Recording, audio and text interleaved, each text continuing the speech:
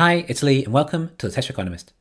Something within the EV industry that concerns me is how hard it is to get EVs ramped and profitable, as we're seeing even the almighty legacy companies struggling so much, let alone the likes of Lucid or even Rivian, who attempted the Tesla route in small quantities with a higher end product but fail on a catastrophic level.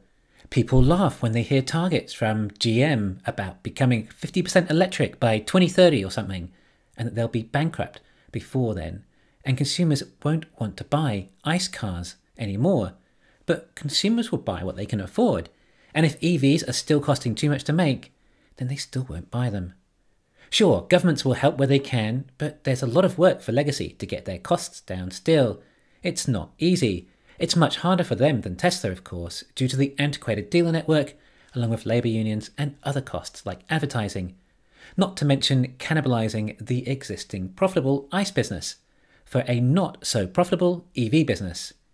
Yes, we are all too familiar with the legacy dilemma, and people like to say they're just going to go bankrupt.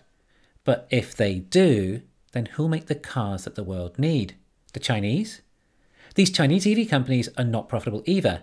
Yes, possibly BYD, but I don't believe we've actually seen any official breakdown on their actual earnings just for BEVs, unlike Ford, who have kindly disclosed to us and make us realise just how impressive a job Tesla are doing. For me, this is one of the largest issues I still see with the industry, and potentially by association Tesla as well. We want to see an aggregate economies of scale in the industry. This is what's required. However, we're seeing legacy pooling in perhaps in the region of a collective $200 billion over the decade to facilitate their transition to EVs. Hopefully with that, Tesla and the Chinese eventually, the bandwidth does open up and costs do come down.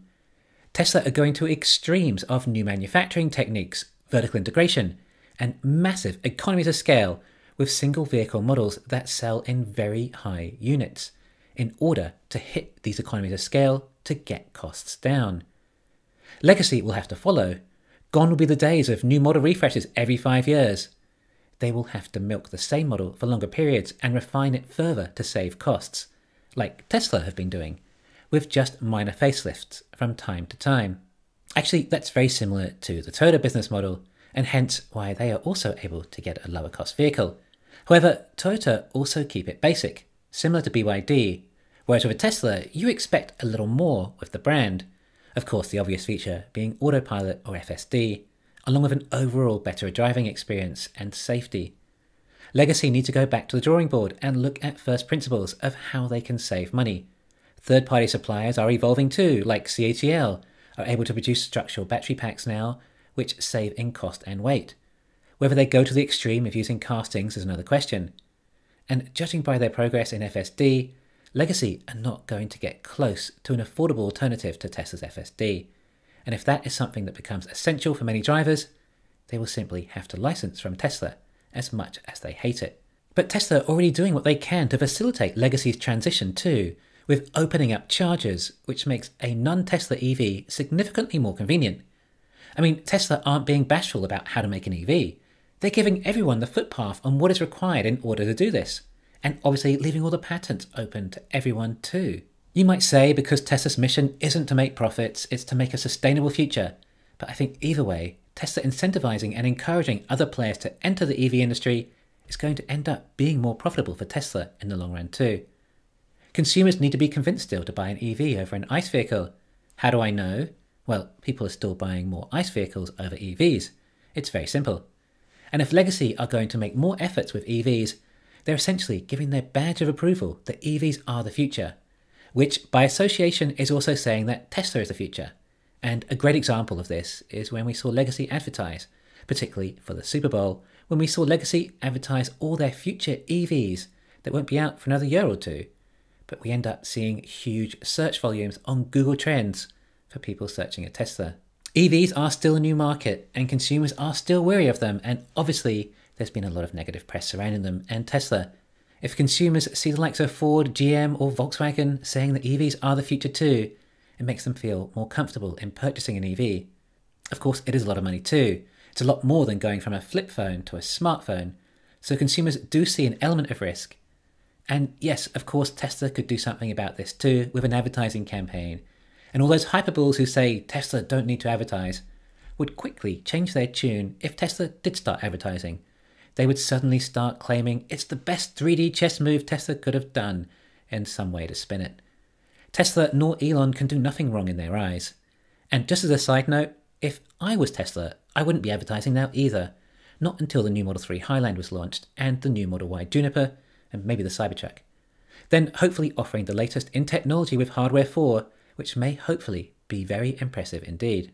There are a few legacy EV players like Hyundai, Ford, Volkswagen, Mercedes who are trying.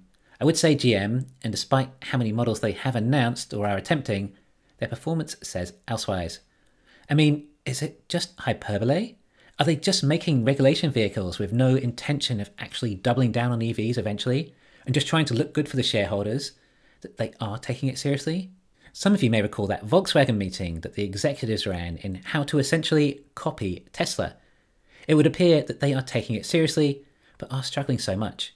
Of course, the enormous battery factories they're building are real too, and so is the associated cost, which in turn will provide a lot of economies of scale and vertical integration that they'll start saving a lot of cost.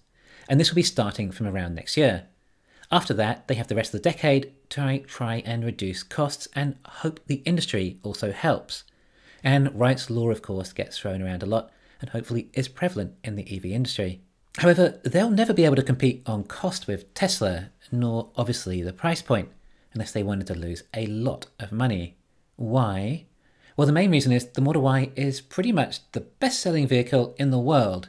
You can't compete with that sort of economies of scale.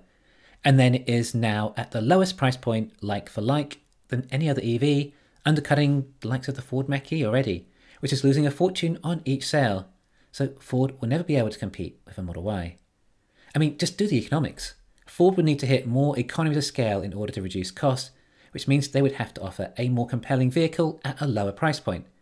They can't even manufacture enough of them in the first place. Then, like we always say, there's the unions and dealerships.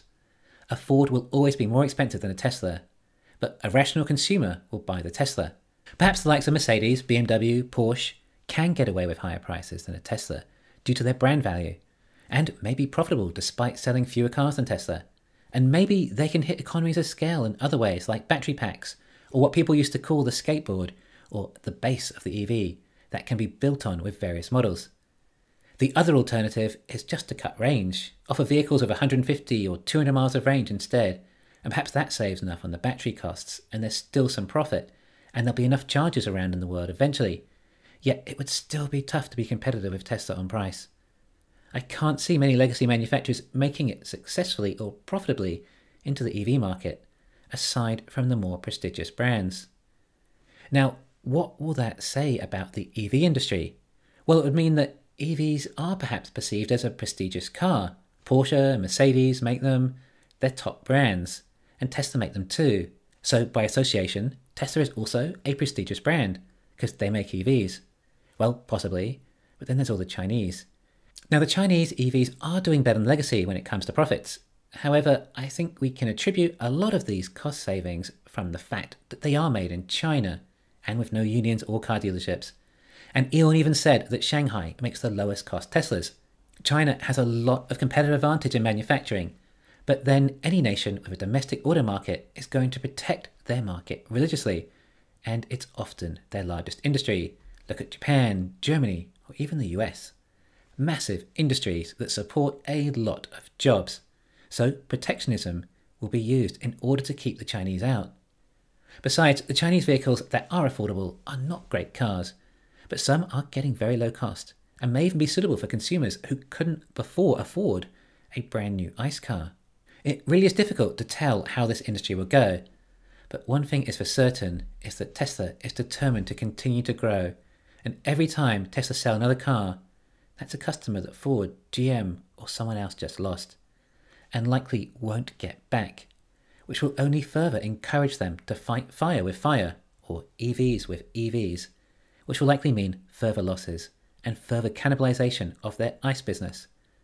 Each time Tesla sell more vehicles, or even the Chinese EVs, then there's fewer legacy sales and fewer ICE legacy sales.